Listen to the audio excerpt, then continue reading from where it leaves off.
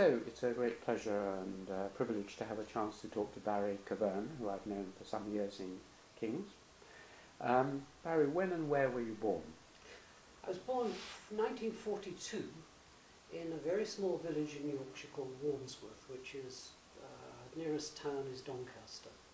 It was a tiny village, and it was right in the middle of the coal mining area. Edlington, Maine, Cadeby Colliery, Maltby Colliery, all around that little village there were collieries. In fact, the only industry for that area was coal mining. Mm. So were your parents coal miners? No, my mother wasn't, but my father was. I was the first male in my family not to go down coal mines. Really? Yeah. For how many generations? Oh, for 4 generations. And thank goodness I didn't. Mm. And my father, actually, he got trapped in the mine with a fall and did himself an injury, and then stopped mining and used the money to buy himself a small business, and the business sort of went well, and he moved into a bigger business, and so it went on. So what kind of business? Into a hotel business. Hmm. He bought a small hotel. Hmm. Well, he first of all started off with a golf club where he got his training, and then he went into getting a hotel. But the story I'm recollecting now is what was recalled to me rather than basically remembering it, because although I was born in 42, my father was at war, and my grandfather had died, and my great-grandfather had died. And so I was brought up in a house full of women, and I was absolutely spoiled rotten, so I tell you. I had 3 women all competing for my attention. And, mother, grandmother, and who was the other? Great-grandmother. Ah. Mm. Do you remember anything about your great-grandmother? Oh yes, I do. Yeah, Tell me about her. Very, very close to her. She was a really grand old matriline who everybody, even the sons, my uncles, were sort of listened to and didn't dare contradict or say anything that would upset her. But she was because I couldn't do anything wrong, she was extremely generous and helpful to me. And I guess according to my mother, she brought me through life in that I was born prematurely. I had only weighed just over 4 pounds, which during the war, there were no incubators or anything. The nurses told my grandmother, not my mother, that I wouldn't stand a chance of surviving. But my grandmother brought me through by feeding me little drips of sugar and water because I couldn't suckle very well. So that's truly amazing. And I can still remember my great-grandmother's co-op number. I can't remember her telephone number, but I remember that number because I used to go and do her groceries for her. Even after we'd left there and my parents got a house and we lived away, I used to go back there at weekends, and I always used to go and do shopping for her and go to the court and buy things there. So I went to a junior school which had 2 classes for the whole junior school, so you were mixed with different years. And it was an old stone junior school with no lavatories, just a hole in the sort of in the field, actually, at the bottom of the playground. And I also remember having to queue up every morning to get a spoonful of cod liver oil and a spoonful to follow it of orange juice. Strange tasting orange juice too. Yeah, but they were. I mean, I didn't have any sort of traumas in my childhood at all. Everything just seemed to go sailing along. I was forever happy. I can't think of any real unhappiness I had. It was a bit tough for me when my father came back from the war, because I'd been spoiled rotten, and he started being more of a sort of disciplinarian, so that took some getting used to. But apart from that, everything went fine. What sort of character were your parents as people? They were working class, very pleased to have made it into being independent. But that was by the time I went to university. I mean, up until that time, they were not independent. And so they They did well out of. loving and encouraging and Well, yes, they were loving, but it was not open. There was this Yorkshire way and male chauvinist way of not showing emotions. And my mother almost felt a little bit kind of ashamed when she was openly emotional. Didn't like people to see that. Whereas my great-grandmother was always open and loving and kind and cuddling and things. So there was, I wouldn't say that I had a lot of love and physical attention, although I knew that they were always there and always cared about me, and I could ask for whatever I wanted, and they would be helpful in that way. But I was kind of left to grow up in my own way, as it were. You have brothers and both sisters? parents or were not? working. I had a younger brother. Yeah. Both parents were working, and he went into the family business. And I'd come home from school in the evening and let myself in and get myself something to eat, and I became fairly able to look after myself, really. From a young, that was even at junior school from a young age. I mean, in those days you could do that. Now parents would be locked up for doing that. But in those days it was quite common. Were you, on the edge of beautiful country, even if it's mainly coal mines? Did you roam around? I did, yeah. There was a lot of countryside. The river was the River Don, which was terribly polluted. I always used to think it looked nice because it had all this foam on top of it by the waterfall. And it was only later in life that I realised it was through pollution. But I used to walk a lot around there. And did you have hobbies like collecting anything or studying anything? In those early days, I'm talking now when I was at junior school. I was just a stamp collector. That was the only thing I kept. I still got that stamp collection somewhere, but that was the only thing really I did. I was interested in sport as well. I was interested in sprinting, running. Were there any teachers at that junior school who affected you in any way? Not particularly, no. I mean, the classes were huge. The classes were between 50 and 60 kids in a class, and it was massive. And I did my 11 plus there, and I think there were out of all of the two classes that took the examination, there were only 9, I think it was, who went to grammar school. And you were one of them? And I was one of them. I passed my 11 plus and went to grammar school. And then at grammar school... Which grammar school was it? Well, I actually passed for Doncaster Grammar School because the junior school I went to was in the borough. But then I was told that because we lived out of the borough, because this village, Warmsworth, is just on the periphery out of the borough, they said I couldn't go to the grammar school. So I went to Mexborough Grammar School, which was West Riding of Yorkshire, so it was all part of West Riding. And but I wasn't allowed to go to the town Doncaster Grammar School. And that was a massive grammar school, co-ed, over 1,000 students, 5 streams in each year, and in those days we were streamed. You went into, not only did you do your 11 plus, but you were then subsequently streamed to get into whatever stream was appropriate, and I got into the top stream. But I never ever came first in the class. It was always girls who came first, second. The highest I ever came was third. But I sailed through school without any problems.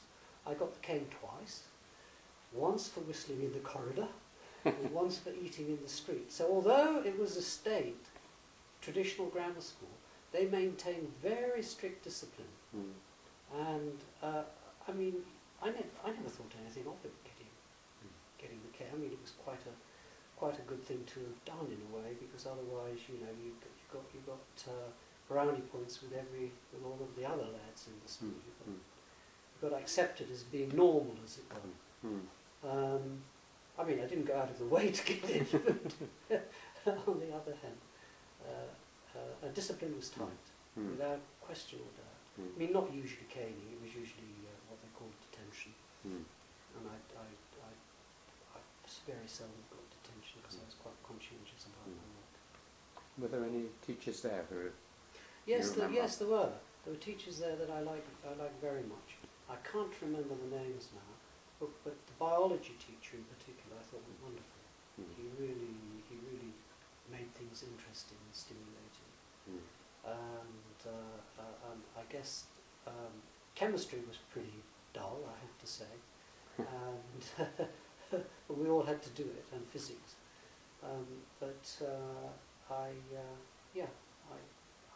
Did the biology teachers sort of take you out on Yes, expeditions? we did. Yes, and we went on to field courses and things like that. Mm. And that was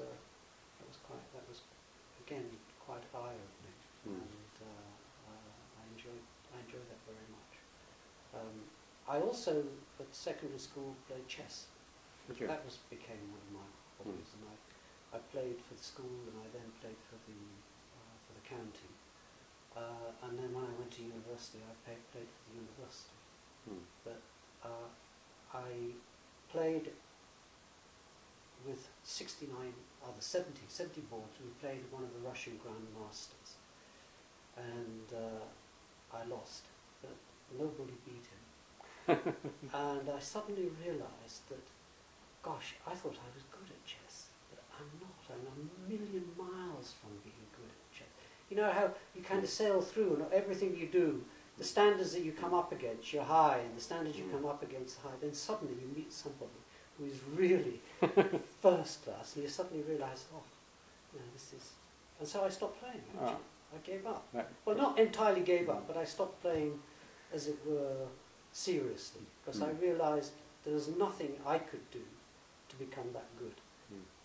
Not that, I mean, when I say nothing I could do, I wasn't prepared to sacrifice absolutely everything, every minute of every day, to play chess. I played chess because I enjoyed playing it, and I enjoyed winning it as well. But there was no chance that I could put the amount of time and effort in to become that good. What about other games? You mentioned sprinting. Were you still running, or? I did, not particularly. What I took up, this is now when I went to university, what I took up was mountaineering, climbing. And I used to go quite often down to, Harrison's Rocks in Tunbridge Wells, which is just south of London, and to Llanberis Pass up in Wales, up to the Lake District, up to the Cornwall, Zena Cove, the rocks down there. So I'm pretty well all over the country, and in Scotland, climbing. We used to go up to Scotland every winter and go mountaineering, that was, rather than rock climbing. So it's pretty walking and mountaineering up in the Larry Grew, up in the Highlands of Scotland. That was absolutely terrific. One year we rescued the SAS. They had been put out on a mission, these four guys, dressed in civilian clothes, and it can be bitterly cold. Like King's Law. I remember the eggs froze solid, and these two guys came to our tent and said, because we were out in the middle of nowhere, and there's no civilization in fact it's the most distant place you can be from any civilization in the British Isles. And these guys came and said, we've got problems. Two of our men have collapsed, and they're in serious need of rescue. And so we let them have one of our tents. We had two tents. They had one of our tents and sleeping bags. And they wrote to us afterwards and sent us a new tent. Well, no, they reconditioned the tent, that's right. They reconditioned the tents and sent us our things back, and they were very grateful, and the guys survived. But they didn't tell us very much about it, except that they were on a mission, and that we later realised they were special services. So yeah, they were adventurous days, and I enjoyed that. And after university, I took a year out and went to Africa, to the mountains of the moon initially, to do mountaineering there, and to do biological project that we set up to get, and it was a university expedition, so we got funding from various places to help pay us for this. And I went out on a boat with a supernumerary crew, sailed all the way down the Suez Canal, Because yeah, it was, Mountains of the Moon are in Kenya? Kenya or Nzori, Yeah. out on the border. In fact, when we got there, we were told not to go up there because there was a war going on in the Congo, and there were a lot of guerrilla forces coming up into the Rwenzori's, and they said they would probably shoot us just to get the food and any supplies we had with us, because they showed us some horrific pictures of people who had been massacred in the Rwenzori's by these. I'm trying to remember what they were called now. They were Congolese. I've forgotten the names. But anyway, they had sort of fled the war zones and were camping in the foothills of the Rwenzori's on the Congo side. And I beg your pardon, the Congo is, the Rwenzori's in Uganda, not Kenya. Uganda and the Congo up on that roof there, and beautiful mountains. So we transferred our project to Mount Kenya because it has the same kind of what they call Afro-Alpine zone, like you get in the Rwenzori's, where you get the different, you get the rainforest, and then you get the bamboo zone, and then you get the Yabawaki forest, and then the grass tussocks, and then you're up on the snow line. And so we transferred to Mount Kenya and spent, I think it was 8 or 9 months up Mount Kenya. Ran out of food in the end, apart from peas. So we were just living on peas virtually for 2 weeks before the porters arrived the next time, because the porters came up periodically to bring our food supplies, but they were not very punctual. They came when they suited them to come, sort of thing. So we had a great time there. There were 4 of us there, and we've remained very close friends ever since. We bonded and very much were in each other's hands in terms of survival. So we were living at 14,500 feet for 6 months, and we did some climbing because that's really what we were into, as well as doing the biology. And the biology was asking questions about the fauna, but also about the flora, because you get extremely high fluctuations in day-night temperature. I mean, going to as low as -20, and going up into the 70s in the sun, because it's right on the equator in Mount Kenya. And we were interested in how any flora could possibly survive, and B, why the plants there grew to such gigantic size, because you had the senesiones and lobelias which grew up taller than a man, huge great size. And what we found was that although we put themistors in the plants at different heights, this is the first time I've talked about this for 40 years, I'm just remembering it, recalling it now. We put themistors in the plants and found, in fact, that what happens at night is the leaves close up, and so the core temperature doesn't go below 0. But what happens is it's a continual dying process, so that the plants get bigger because the leaves die and, as it were, coat the stems and allow it to survive. And then during the daytime it's all metabolic process and growth. At night the growth slows down and death occurs of parts of the plant, which protects the rest of the plant. So it got me interested in biology in the sense of doing things and thinking about things for the first time. This path we've taken has been along mountains and mountain climbing, and really the point of departure was your school.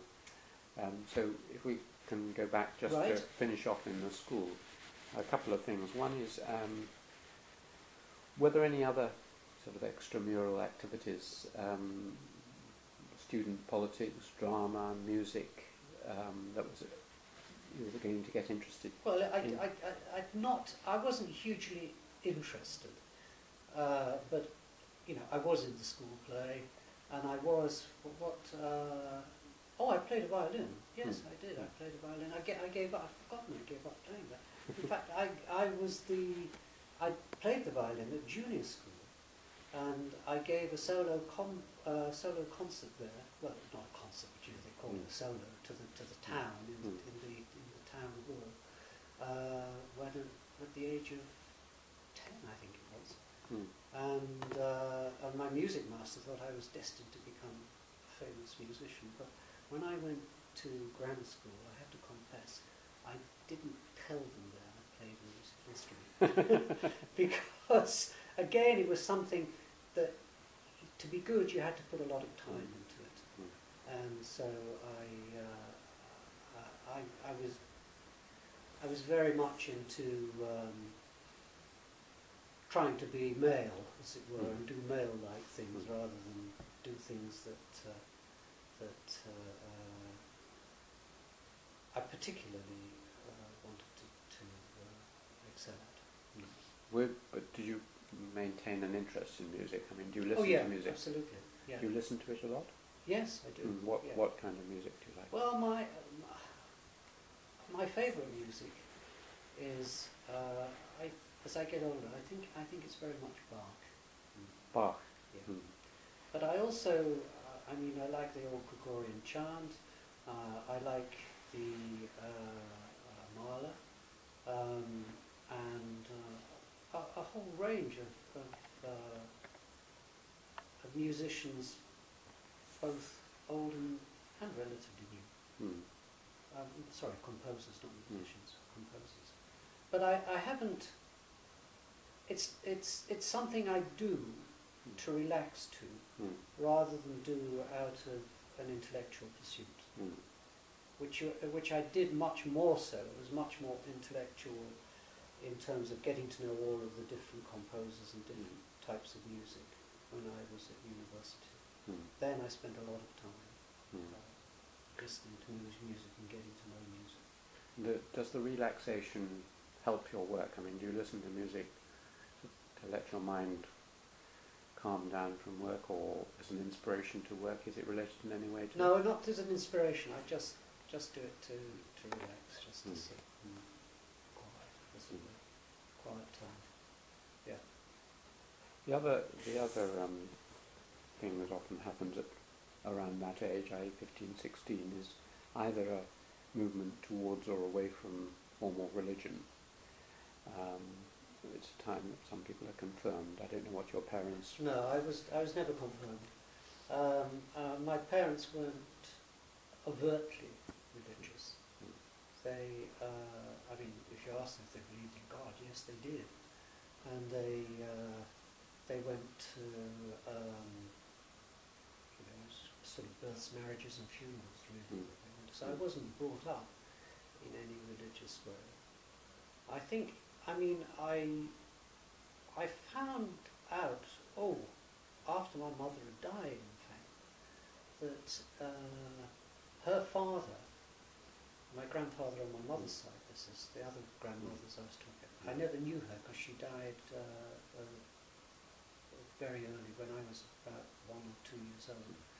But on that side of the family,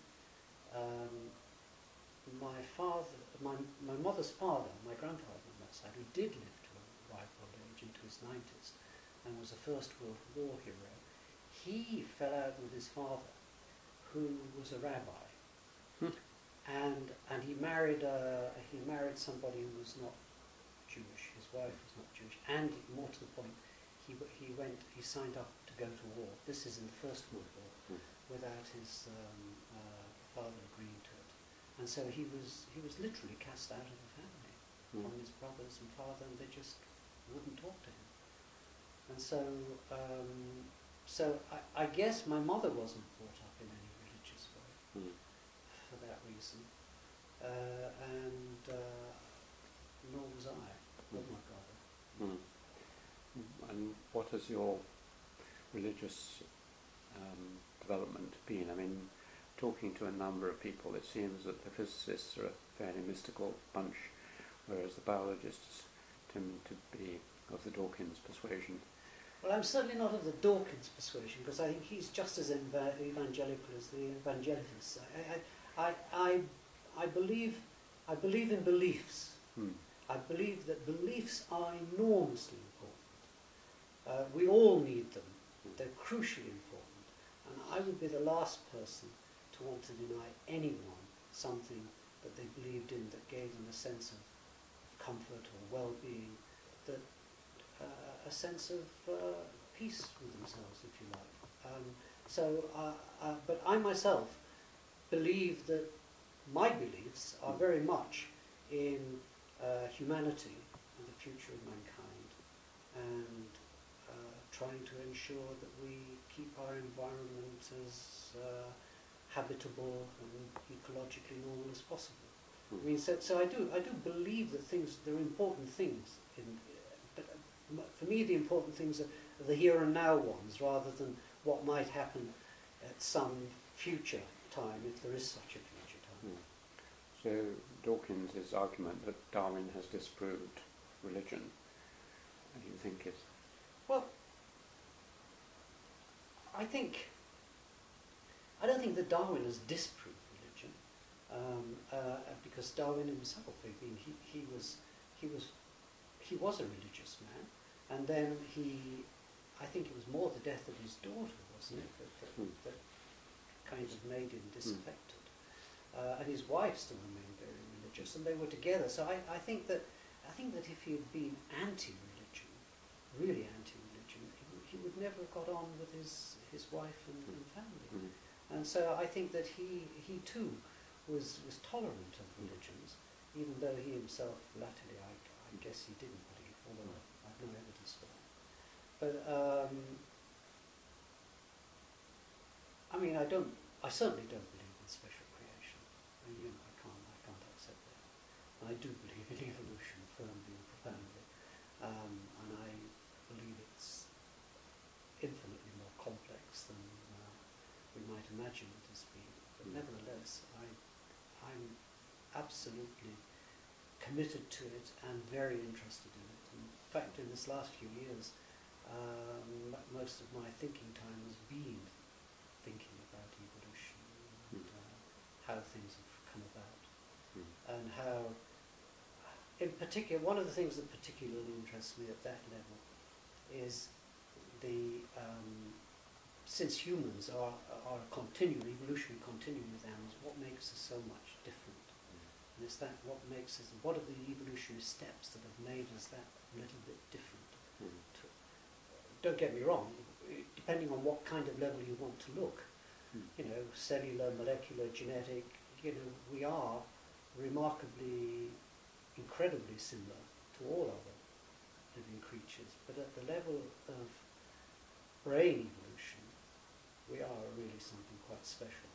And of course my interest in the brain and behaviour, and therefore a great deal of interest is I have so far as how our brain came to be what it is and how it makes us different from other animals, whilst at the same time being remarkably similar. Well, that's a very fascinating area which perhaps we'll come back to. Sure, when we discuss. I'd be delighted to come back to it. But just coming back to your progress through education, you'd obviously got into a science stream, and they were subjects which interested you. Sixth form was science stream, And although, believe it or not, in the lower school I was in what they call the arts stream. I'd been streamed, so then when I went into the science stream, I had to take my O-level and A-level chemistry in the 2 years, because I hadn't done chemistry. So and you found it fairly dull, did you? I did, yeah.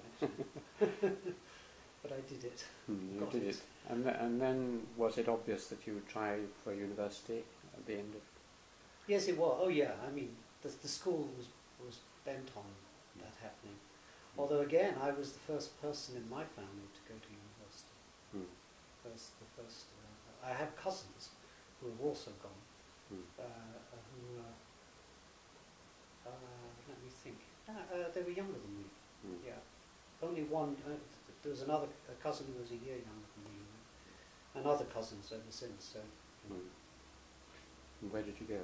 I went to London University. Which part? It was called Queen Elizabeth College, but it was part of King's College and is part of King's College now. I'm King's alumni, if you like, King's London letters. And how was that? Did you enjoy it? I did. I loved it. I thought it was absolutely fantastic. It was a real eye-opener, being in London and being independent and away from home.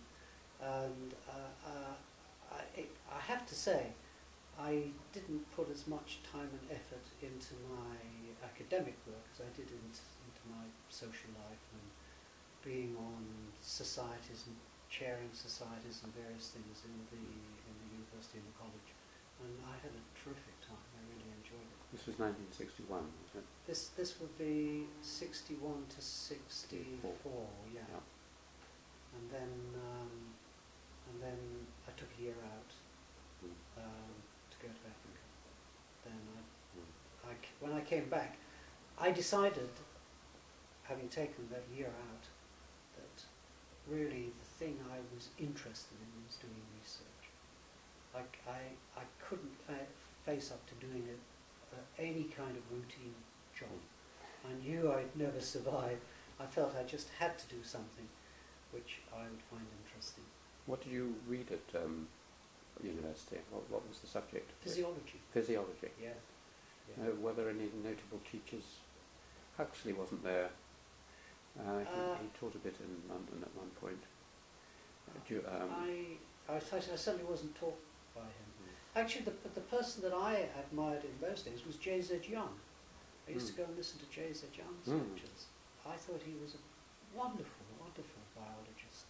He had an enormous knowledge and grasp of biology, and he was also he had a very evolutionary approach, which I think was what kind of stimulated me to think more about evolution.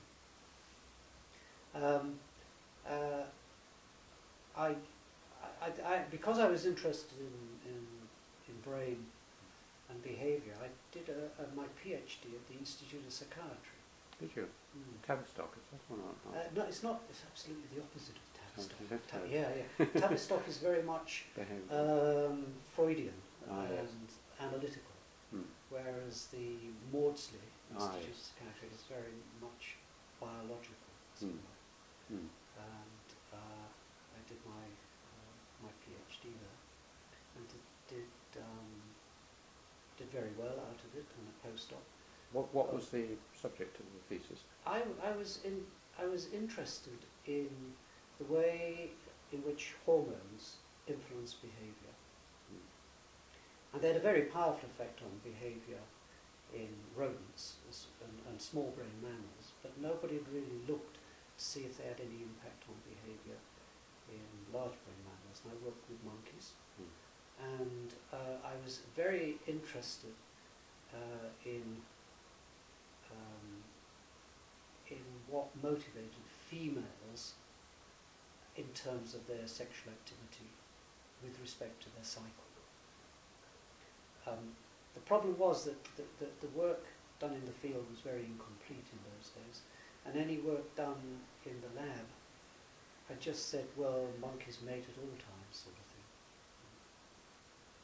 But what I did is I set up a system whereby, because the male is so much bigger than the female, the male tend to dominate the relationship, and especially if you're looking at them in captivity. Even though it's a very large cage, nevertheless, the males are much bigger, and if they want to mate, they will go and mate. So I gave the female, I emancipated the female from the male's influence by having a partition across the cage with a door that moved if the female pressed the lever quite rigorously. She was on I got it up to a fixed ratio schedule of 500 to 1, so she had to press that lever 500 times to open the door. Gosh. And she would do that within 2 or 3 minutes, actually. Very, very fast. She would rattle away, and that would open the door. And the door was too small for the male to get through, so the female could go through. And then there's a lever on the other side she wanted to press, she could come out. And the outcome of that was actually the female pressed that lever to get with the male on every day of the cycle. All the females did. But what was interesting is sometimes, and the times when it was the female was more interested in the male, was at mid-cycle about the time she ovulated. So then she would press very hard for the male to get to the female. The other thing, she would press very hard for her to get to the male. The other thing that interested me was the male's interest in the female. And all of the evidence suggested that the things that interested males about females was the sex skin colour, the bright colours that they have on their backside as a sexual signal. But in fact, I found that had no impact whatsoever. You could artificially make that the bright colour because it's due to a vasodilation. And if you just put an estrogen cream on there, it will go bright red. And in low concentration, so it doesn't affect the brain at all. And the males were not interested in that. But what the males were interested in, their interest was in the smell of the female, olfaction. The males were interested in the female's pheromones. So I did the converse of the female experiment. I gave the males an opportunity to press for access to the female. But what I used was females that were overrectomized and unreceptive to males, but I just changed their attractiveness by changing their odour. And males would press for the, in inverted commas, attractive females, the ones that smelled right. But that's kind of breaking things down at a mechanistic level of looking at the hormones and how they're impacting on the brain for behaviour, looking at the hormones and how they're impacting in the periphery on behaviour. And generally speaking, hormones are synchronising both things together throughout most of biology, really. I'll come on to that later if I get to talk about pregnancy. But what I realised after doing this, I then started to look at what happens when you do this in a social group. So if you now make a female attractive with pheromones, putting artificial, because we did the analysis, the chemical analysis, and pulled out the important ingredients and could make up these artificial odours and put them on females. But if we did it in a social group, it had no impact whatsoever. So it became clear that you could get it to have an impact, but it would not. I mean, males were interested in the dominant females, or any females at all if they were a dominant male. And so I then went to look at the way in which social hierarchy has an impact on behaviour. And what I found was, again, it became inverted in that an animal's status was much more important for the behaviour than the hormones. You know, you could castrate a male, say, and he would still continue to be interested in females for a long time, and he would still be high-ranking for a long time.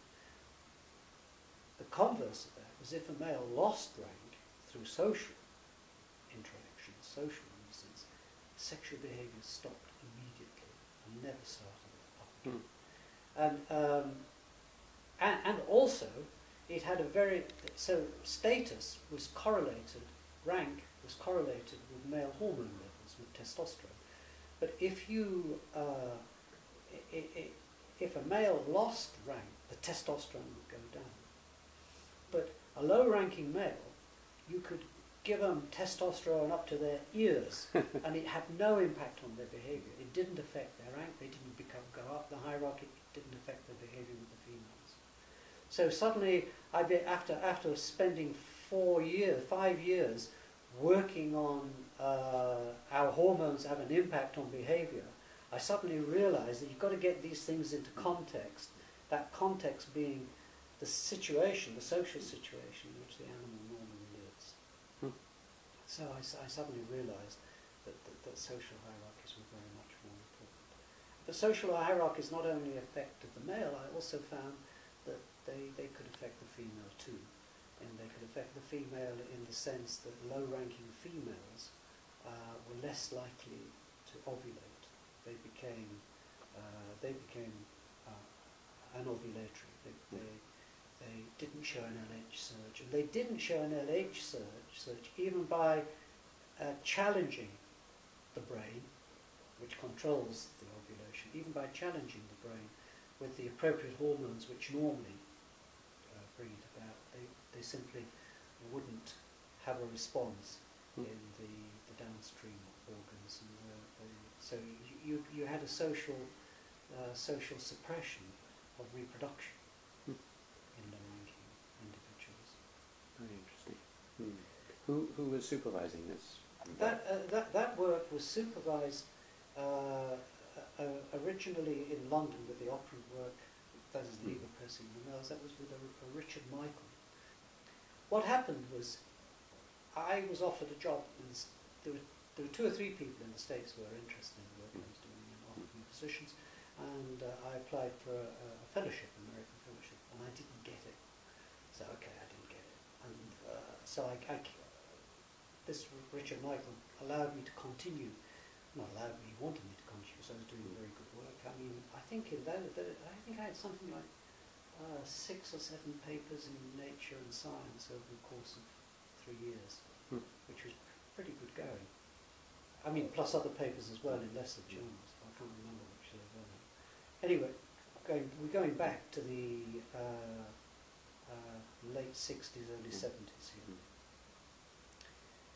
Anyway, about a year after that not getting there, Richard Michael invited me to go to the States. He says, I'm moving to the States, and I want to take you over with me. I've got a position, you have a senior postdoc position, tenure post, and senior postdoc with tenure track. And do come along, I'll give you every opportunity. Well, I actually wanted at this stage, I wanted to make a move, because I thought, I've been in this environment and I didn't like his attitude. Although he was, I have to say, at that time, he was very, very helpful and positive to me. Actually, one of his former students, Joe Herbert, who was here in Cambridge, and I came up to see Joe, because you're in a difficult position when you've had this kind of relationship with somebody who you felt was no fault of your own, and all you'd done was worked hard and produced well, and suddenly been let down very badly. But there was not much you could do about it. So I came to see Joe to talk to him about it and see what because he'd done his PhD with Richard Michael as well, and he was very sympathetic. I do understand.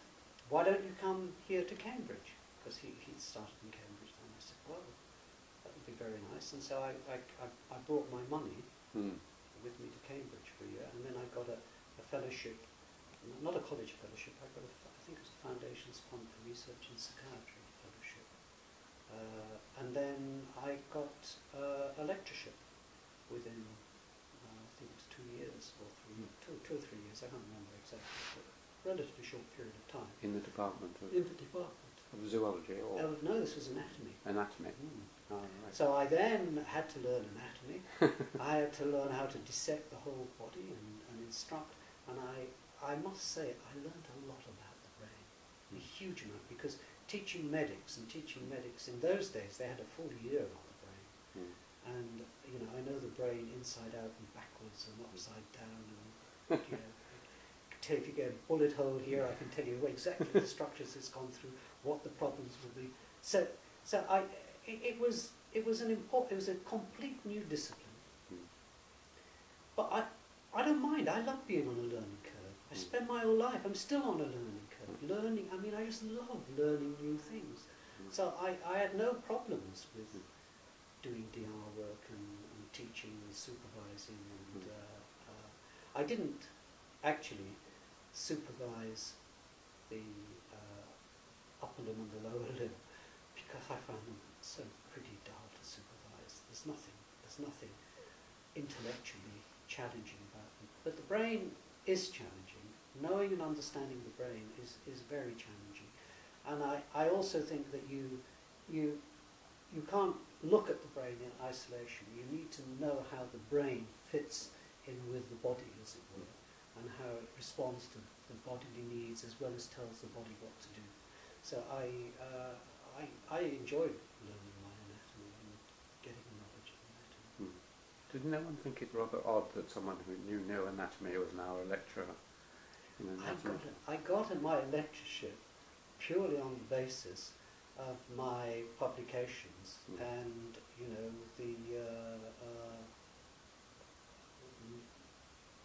how good I was, I guess, how good I looked on paper at any rate. But you're right, except the professor of anatomy was Richard Harrison, who was really a zoologist. Well, he was a medic, but he was really a zoologist, and he was interested in cetacea. He was interested in dolphins, and he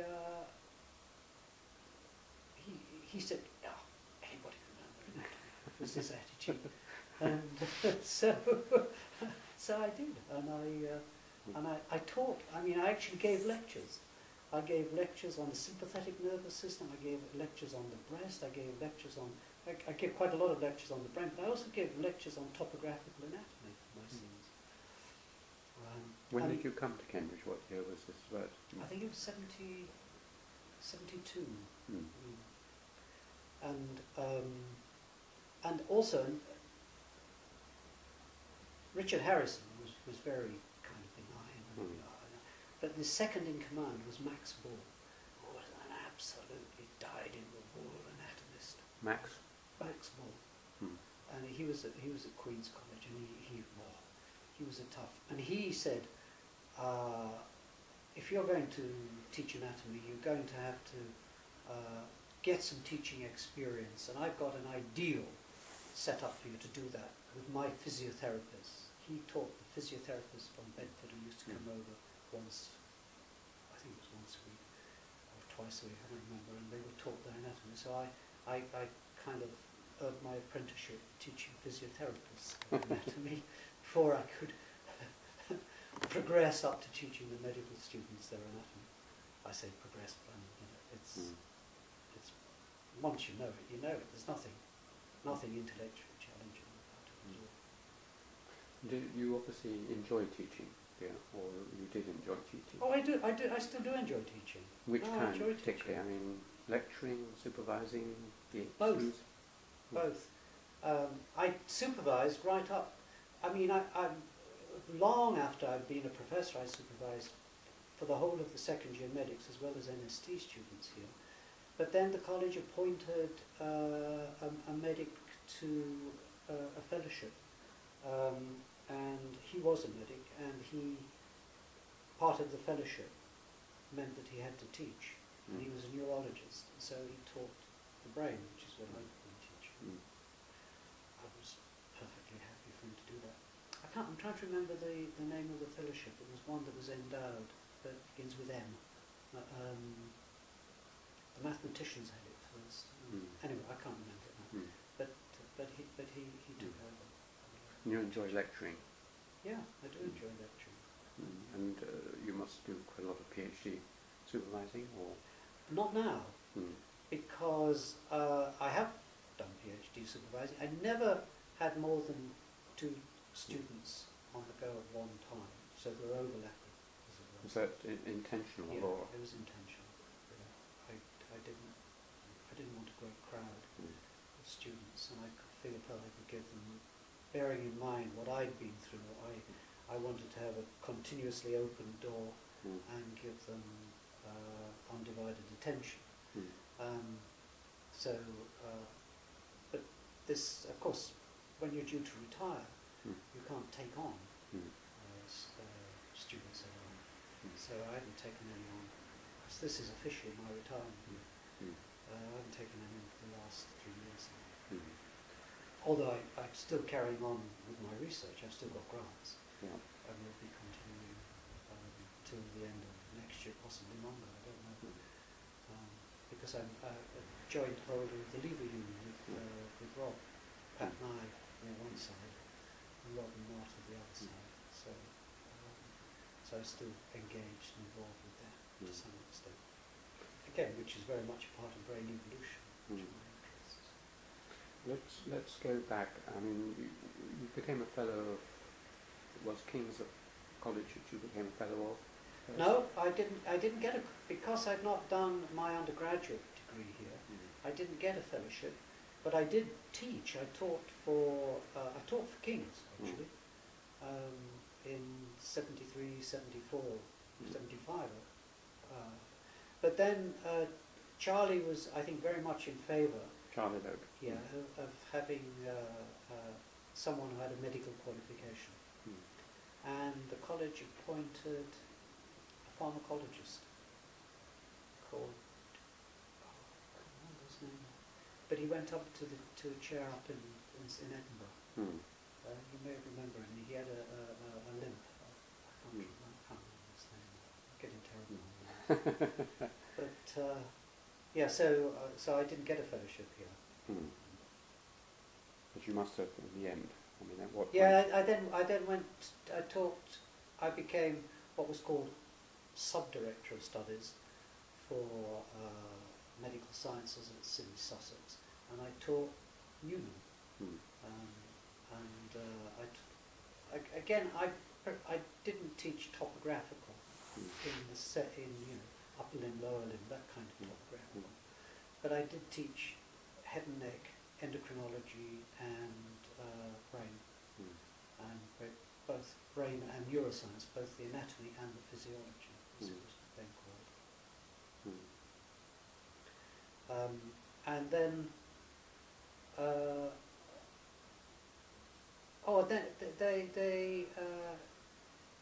after the pharmacologist, they appointed